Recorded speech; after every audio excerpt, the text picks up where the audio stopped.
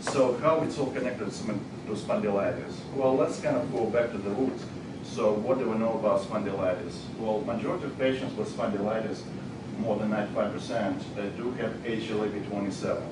And until a couple of years ago, the actual role of B27 was kind of not very well defined. Yes, it's a very important molecule, but what's the link, what's the connection between HLA-B27 and spondylitis? There were several theories about that.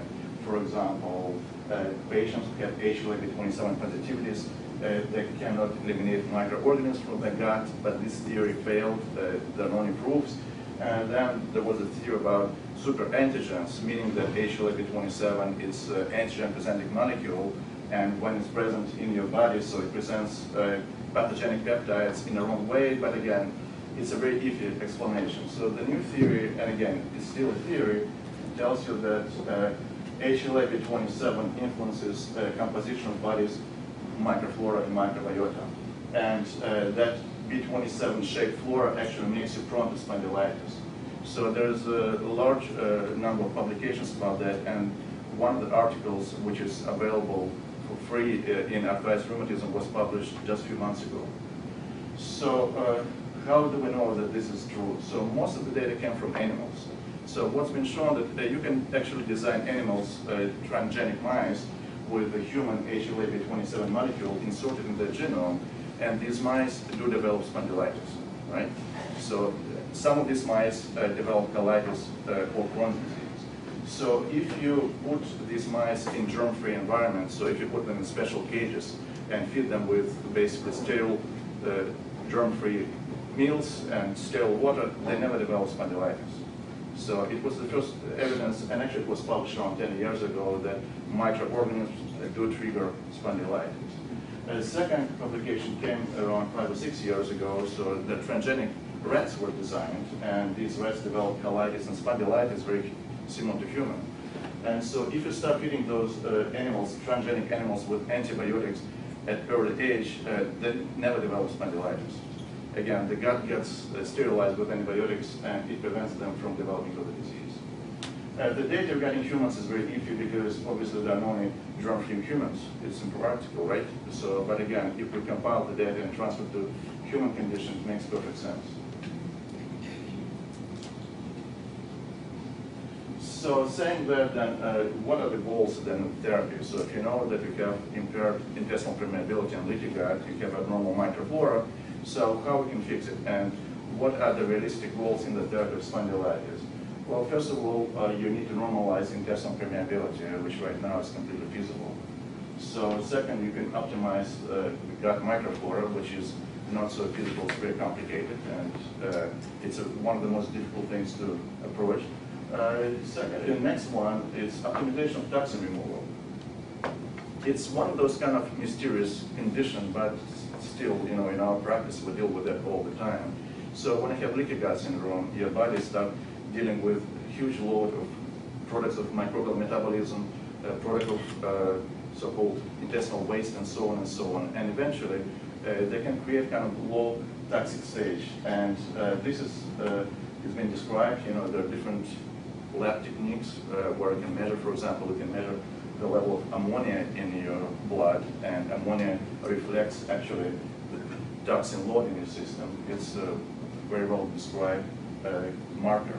So, and again, it was well described that in patients with active ankylosing spondylitis, ammonia level is up. So, again, one of the goals of therapy is removal of this extra waste and extra toxins. And finally, things which we do feel is inflammation.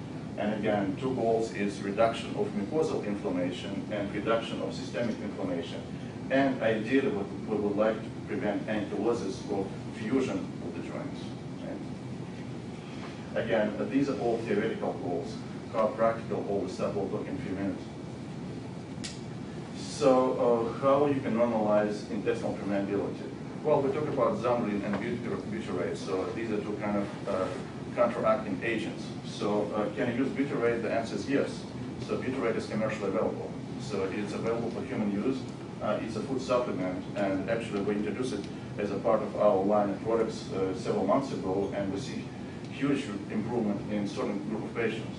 So butyrate is available as calcium, magnesium salt, and as a sodium salt.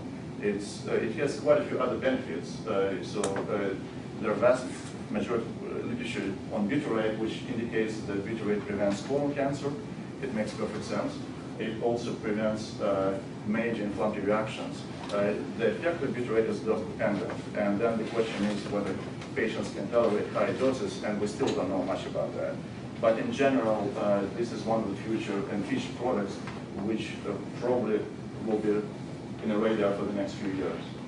L-glutamine, there are quite a few data that simple amino acid L-glutamine can also decrease permeability of the gut, and actually it can make the tight junction more functional and less leaky.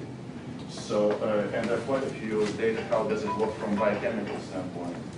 And finally, there is a natural product extracted from either golden seal or from berberry fruits. It's called berberine. And again, berberine traditionally was used as an herbal antibiotic. And over the last 10 years, berberine became very popular in patients with leaky gut syndrome because it works extremely well in combination with butyrate and L-glutamine, and it tightens the tight junction, so it decreases intestinal permeability. So that's what we're introducing our clinic recently, and hopefully we'll have more data in terms of how it works. So some of my patients ask me, can you measure actually leaky gut syndrome? Can you use some tools? And the answer is yes. The tools are available, they're very expensive, and they're not covered typically by insurance. That's where the problem is. So, but in general, how do you measure, for example, the leakiness? So by definition, if you have leaky gut syndrome, it means that the gut is permeable for large molecules. So for example, if you ingest xylose, and xylose is not degradable, large polysaccharide, and if you have normal gut, it doesn't go into your bloodstream and you don't pee it out, right? So when you have leaky gut, you can detect actually xylose in the urine. And that's the principle of the test. So you swallow a small amount of xylose, and in 6 hours, your urine is tested for that. And so the test is available through kind of custom reference labs. It's an expensive test, but it's available. And for those patients who want to do it, I can provide some information how to get it done. And there's some other labs that measure permeability for larger molecules. So they're basically a scope of molecules from smaller to larger, and you can define how bad the damage of the tight junction is. So it's a very well-defined actual clinical testing. So, and if you start using these products, you can actually monitor the effectiveness and efficacy, and you can say, well, it's working or it's not working.